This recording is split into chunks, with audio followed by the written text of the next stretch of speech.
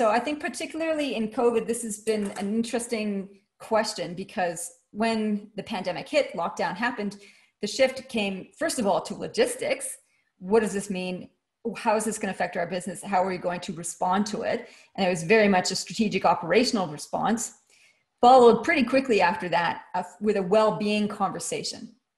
And now the conversations are getting a little bit more extended, going, well, okay, this is indefinite.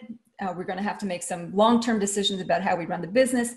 How does that affect our operations? And then how does it affect our culture? Now, if you have a leadership team that is only focused on strategy and logistics, you're missing half the piece of the puzzle. So if you're not on the executive team, or you're a member of it and don't necessarily have positional authority on it, this is what you can do. So this is a little bit of influencing up strategies.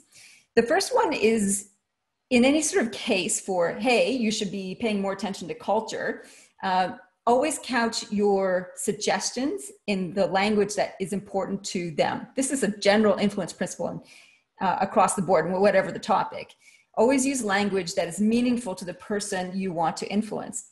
In this case, if you have an executive team that is obsessed with results and operations, talk about culture through that lens. You want to be using things like results, metrics, productivity, and outcomes in any conversation around culture. So here's an example of how you might do it. And it's about reading an article. Here's one way to influence. It's a little surreptitious, slightly indirect. And you could say something to one or more of them saying, I read this article on Gallup that shows increases in engagement, employee engagement, result in 2.5 times revenue growth. That's quite extraordinary. 2.5 times revenue growth and 40% less churn just by boosting employee engagement statistics. That's kind of mind-blowing, isn't it? It's like, if we just spend a little bit of effort on employee engagement, we could increase our revenue 2.5 times and reduce turnover by 40%. Wow. Those are kind of interesting statistics that a strategic, logistically focused executive team would be interested in. So you make a suggestion. I think if we focused a little bit more on engagement and culture, we could get some of that goodness. We could get a huge return. And even this, here's another statistic that you could use. Showing appreciation results in 69% of employees working harder. That's a no cost, virtually no time strategy to increase productivity.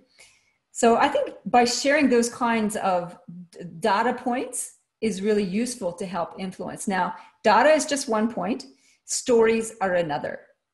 So if you're going to be influencing, you need both left brain, which is facts, statistics, and right brain, which are stories. And so what you want to couple this is a story about an organization that spent a lot of time on logistics and then switched to focusing on employee engagement and what their results were. So you might have to do a little groundwork with that in terms of your influencing. So that is a big picture overview of how you want to help try and steer the ship to pay attention to some of the culture issues.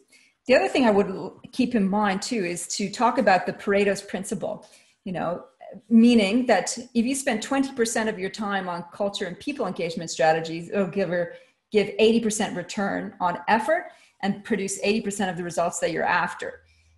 So it doesn't need to be 50% culture and 50% strategy in terms of time spent on these things. A little bit means a big difference. Spending no time on culture and people will create 80% of your problems.